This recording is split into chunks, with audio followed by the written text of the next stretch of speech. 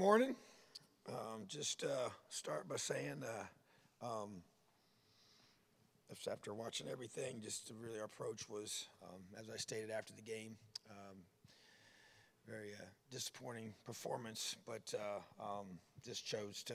We obviously watched it, we graded it, and all that, but really chose to flush it and press on with our guys. That was the focus yesterday, and just really focus more on them and their mindset and where we're at physically and mentally, and getting our guys squared away in that regard. And just really, that was the emphasis, and that what we want to be able to do and get our guys ready for the next one, and that's the focus. So update with Jack, he'll be week to week, so I don't know as of right now his status. Same with Michael. Michael's still week to week. And Taiwan played a few snaps. He hopefully will get better this week. Did not play near as what we hoped he would be able to play, but he is progressing. Same with Reese. Continue to with those guys, and just really focus now on getting our guys healthy, and we'll be practicing accordingly with that goal in mind to be able to do a great job of making sure our guys are fresh mentally and physically when we take the field on Saturday in College Park. So three guys to mention from the game. Just want to make sure I always recognized our scouts. Eli Jokum is our offensive scout of the week. Wide receiver Chase Washington, our defensive scout of the week.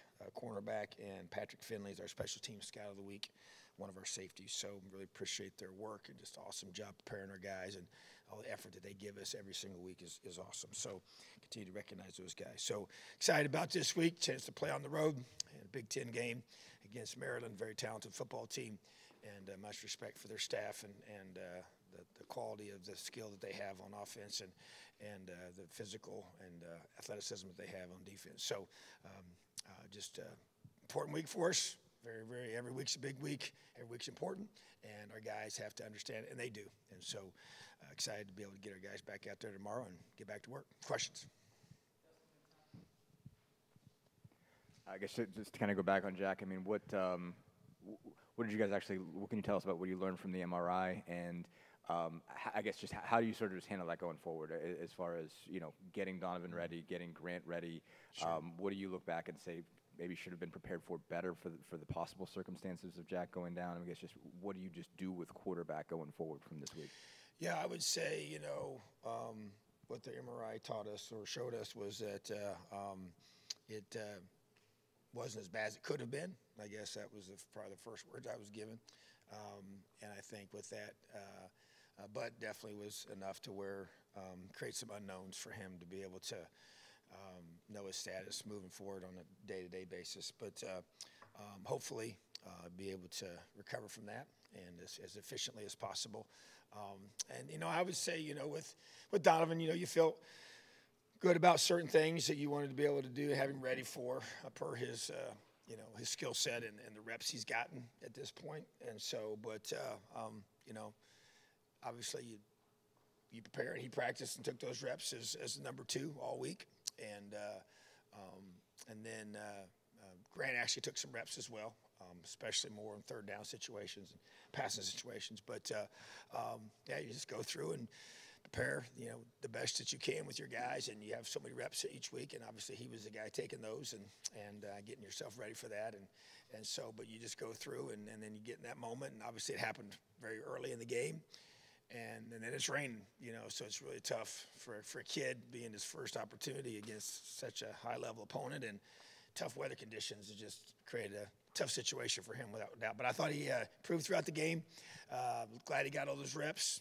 Definitely pay dividends moving forward, no matter how much he has to play in the future. And I thought that he got more comfortable and doing some things and made some nice runs and took some big hits and popped back up and made some throws and just has to continue to grow with that. So but it's really about, just building things around where he feels comfortable and can function at a high level and be able to, do the things he needs to do to help us win a football game. Tom, when you have an offense struggling like you do now, it's sort of incumbent on the defense and special teams especially to kind of pick them up a little bit.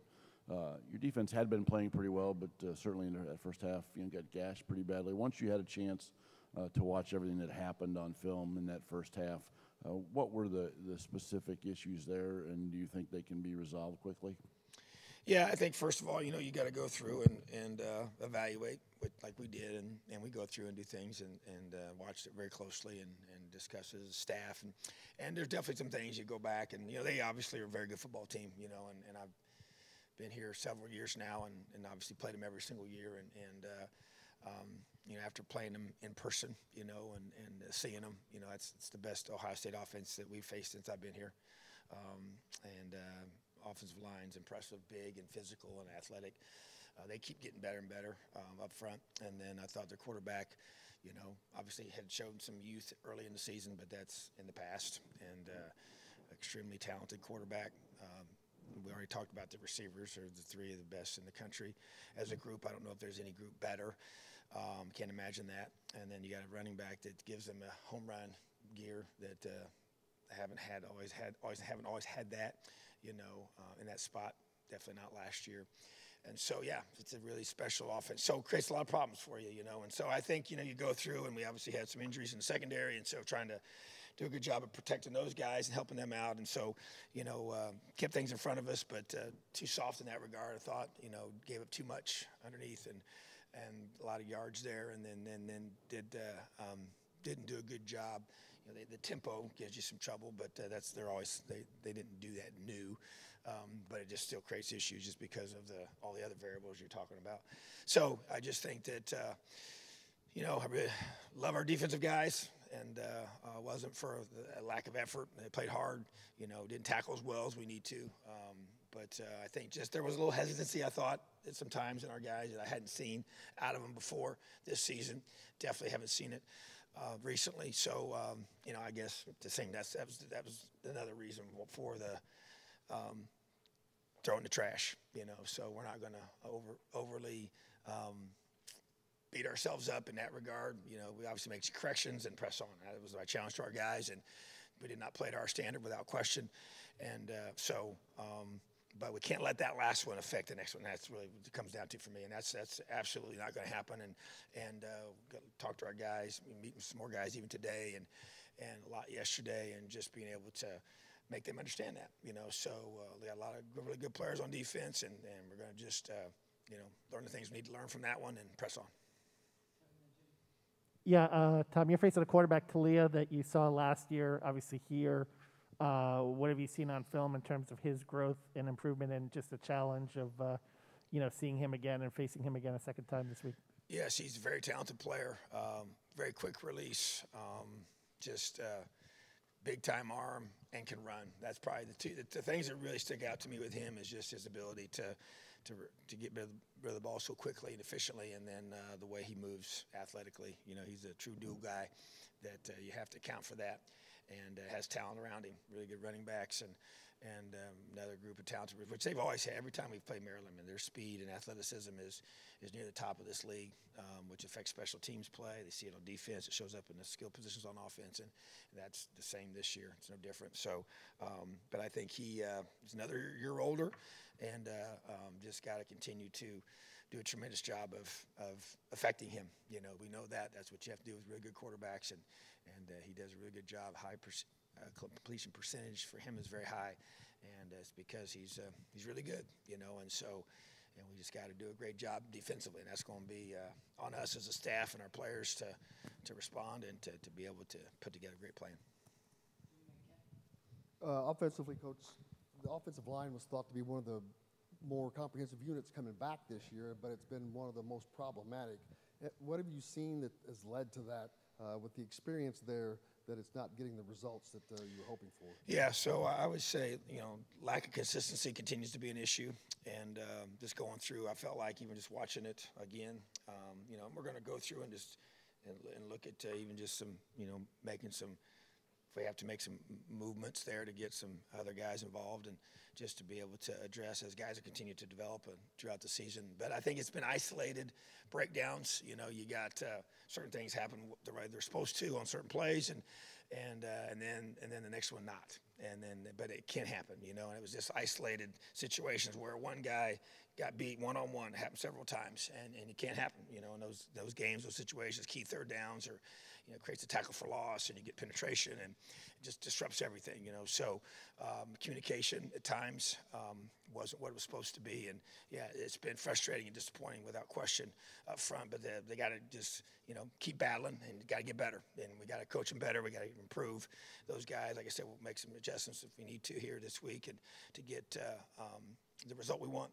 But yeah, it's an area that we need to have step up. Obviously, with injuries we've had at quarterback, and the ability for our guys to be able to effectively move down the field like we did that first drive and get in the end zone. So obviously that shows you what we can do when you do things the right way and you communicate and effectively block. And we ran the ball, we threw the ball, and that's what you have to do consistently throughout the game. So to me, that's going to be the focus, and that's a constant thing. Michael Penix was hurt 3 weeks ago. Jack Tuttle was your guy. Knowing that Donovan was one hit away from being your quarterback, how is it possible that there were just small packages? He wasn't fully, I guess, prepared or better prepared by the coaching staff to run more of the offense in the event that Jack got hurt.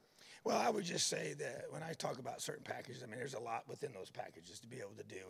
And the bottom line is that he was the number 2. He took every single number 2 rep, throughout the week.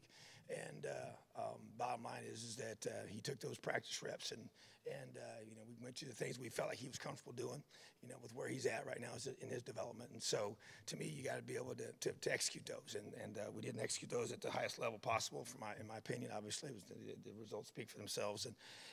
But obviously it's a challenging situation for us to be in at this point, in that room.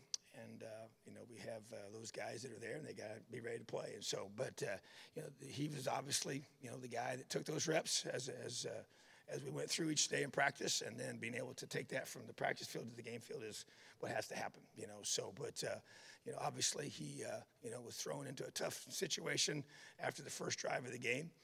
And but that's why Grant played, because we had certain things that we thought he could do well as well, and so it didn't make a big deal about leading up to it. But if it was necessary for him to be in there, then he was ready to do that, and that's why he played. Just following up on that, Donovan, I guess, probably has the chance to be taking a lot more of number 1 reps this week. I'd imagine. How do you get him ready? Obviously, I know you can't comment on like what's going to happen this weekend, because obviously Jack's health is in question, but I guess how do you get him ready for a potential first collegiate start this weekend? Yeah, I think that with the unknowns that you have with Jack, you have to just fully, prepare him in that regard, mentally and physically, and from a reps perspective. And we'll see how the week plays itself out as far as how much that happens, with Jack. But the bottom line is Jack's obviously played and gotten a lot of reps in the past, and whereas Donovan needs to continue to get as many reps as possible. So you have to kind of have that mindset that he's going to be the guy, and then we'll see what happens. But bottom line is that would be the approach, is to be able to get him ready and get Grant ready as well. And those 2 guys have to be getting the majority of the reps and getting themselves in position to play. So that's going to be the approach. I talked to a lot of fans after the game, and they said that your pep talks and your speeches are IU's saving grace. They love hearing your speeches. So what were those conversations that you've had with your team about lifting up their spirits and preparing them for a road game against Maryland? Well, those conversations we have, and we had an important one on Sunday, are critical to this team and our psyche and where we're at, and it's just understanding your guys and where they are and the culture you have in your team and your locker room and the strength of your locker room and the strength of our guys and just appealing to that, and focus on the things that we can control, which is our attitude and our mindset and the way we approach every day. And to me, that's really the focus is the way that we think and the way that we approach certain things. It's not how we feel. It's the reality of our mindset and the way we approach life when life is hard and things don't go your way. And things get difficult and things don't turn out the way you expect them to or want them to. How you going to respond, And to me, that's the critical nature of life. That's the critical nature of sport and how it teaches you about those things. And so to me, that's been the emphasis. I don't want to get into the details, but without question, we just have to, it's about capturing your hearts and minds of your players and being able to help them handle the difficulties that they're facing right now, and which is a microcosm of what they'll face later in life, you know. And so that's really what this is all about, is helping these men develop into those qualities, and so they can lead their homes one day and lead their communities one day, and whatever line of work they're in, they're able to be leaders in those settings, see the good times and the bad times, and that's what this teaches us. But obviously, we do all that to be able to help them come together and play their best football to be able to accomplish our objective of winning on game day, you know. So, but that's why I think there's a dual purpose in all this, and it serves a great role for the future, but it's never more critical than right now when you're trying to allow a team to stay together and fight together and be able to learn to do the little things it takes to find a way to make things happen when things are going against you.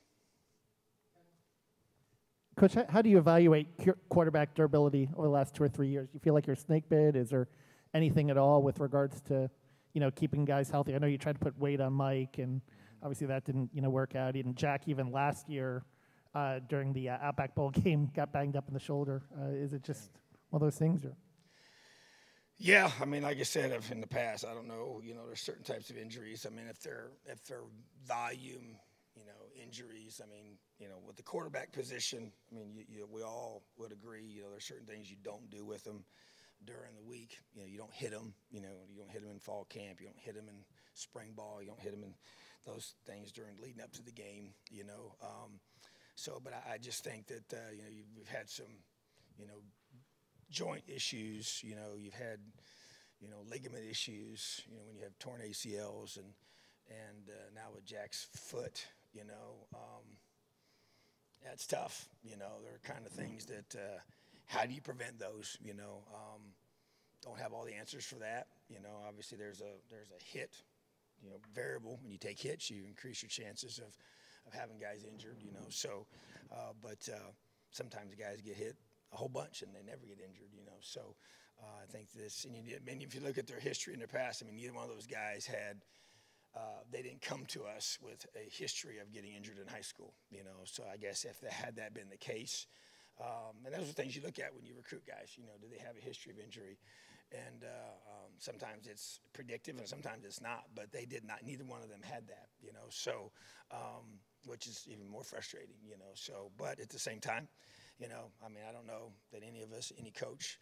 They are part of the game. You know, that's like we've always talked about it. You know, those are two things that everybody uses to evaluate predicting games is who's home and away and who's healthy, you know. So it's obviously very critical to your team's performance. But, you know, preventing them, you know, we're trying to do everything we can to keep our team healthy throughout the week and everything you do in the off season to be able to prepare their bodies to be able to be an elite athlete that, you know, stays in the game and is able to, if you do have some setbacks, you're able to get back. You know, with the issues we've had with our secondary, I mean, there's been things that are tough. You know, I don't know how you prevent some of those, you know, so, but we're doing everything we can to make sure we're not missing something and some self-evaluation on that. So, but yeah, we're just trying to, you know, right now this has been a tough year for injuries.